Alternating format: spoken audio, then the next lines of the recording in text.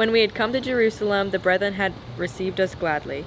On the following day, Paul went with us to James, and all the elders were present.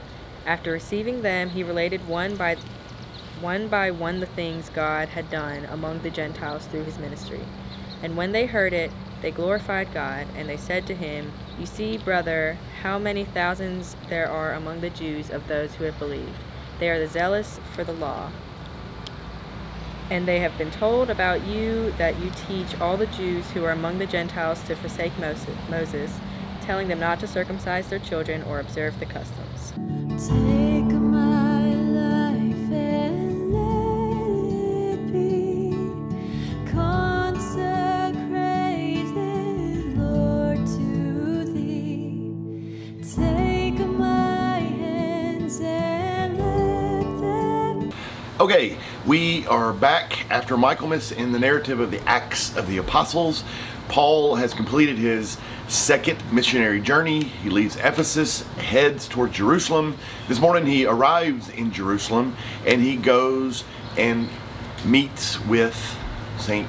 James of Jerusalem, and the elders of the church. And so when he gets there, he relates to them and tells them the story of his missionary journey, how God did marvelous things in the midst of the Gentiles.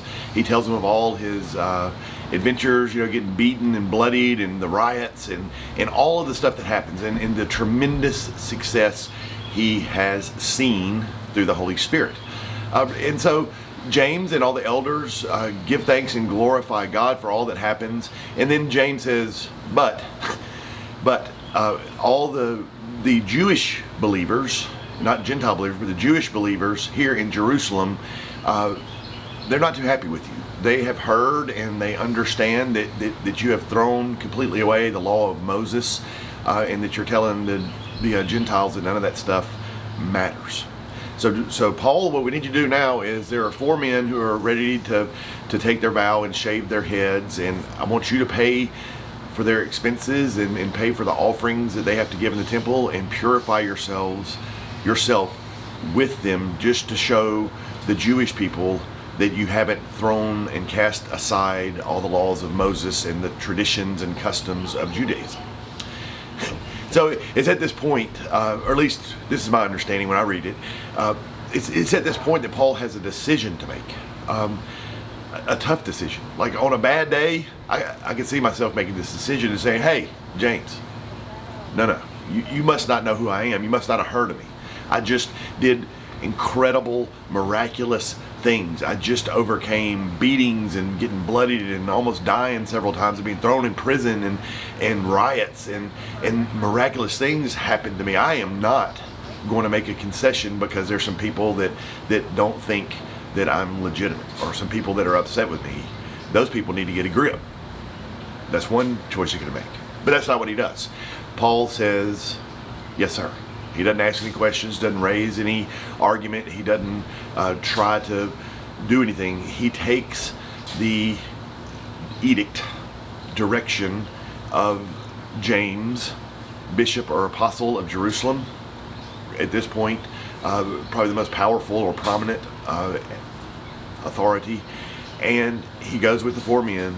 He pays for their offerings and pays for them to go through the rites of purification, and stays with them. James does make a concession. Hey, look, I've also, told all the Gentiles that they have to abstain from strangled animals and from blood and from unchastity. So they have to live within historic Judaism to some degree. We can't eat food offered to idols. We can't engage in Roman or Greek philosophies about hedonism, things like that. You have to do that. But you have to prove to the Jewish Christians that you have not cast aside the traditions of Moses. And so Paul does. Yes, sir. And he does. So that gets to humility and obedience. So here Paul is certainly a person, like I said, one of the most learned, intelligent, successful, prominent people in all of Israel. He was one of the most prominent Jewish people before he became Christian. Now is a since he's accepted faith in our Lord and Savior Jesus Christ, he's one of the most successful church planners, evangelists. There's nothing this guy can't do. He's at the top. He's on the top shelf of everything. So he really has little reason to be obedient. No reason except for love for our Lord and love for his people. So in humility and in obedience, he doesn't question. He realizes that he needs to make concessions to both Jew and Gentile that are within the church. He realizes that he needs to work for reconciliation, work for unity, and also follow the edict of the leader. And he does. So in our lives, in our everyday lives, for you and for me, there's a lot to be learned in there. We live, at least my understanding, we live in a time and a place where obedience is seen as weakness. Humility is seen as weakness. So people argue, people buck the system, people lash out against authority and all kinds of things. You can see that everywhere. And in the church, there's 1,500 Christian denominations in these United States. If I don't like what somebody says to me, I'm gone. If I don't like what's going on, I'm gone. I'll make my own church right down the road. It shouldn't be that way. Part of a life of faith, part of love for God and love for Jesus is humility and obedience. Part of that is holding the feelings and concerns and weaknesses of others above yourself. So sometimes that means having to just say yes sir and do what you're asked to do. Do what you're asked to do for the good of people who are doubting you, who have concerns, for the good of bringing all together, for the good of God.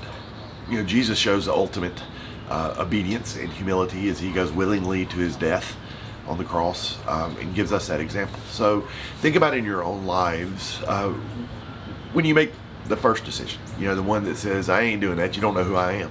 I'm not answering to anybody. Here's my credentials.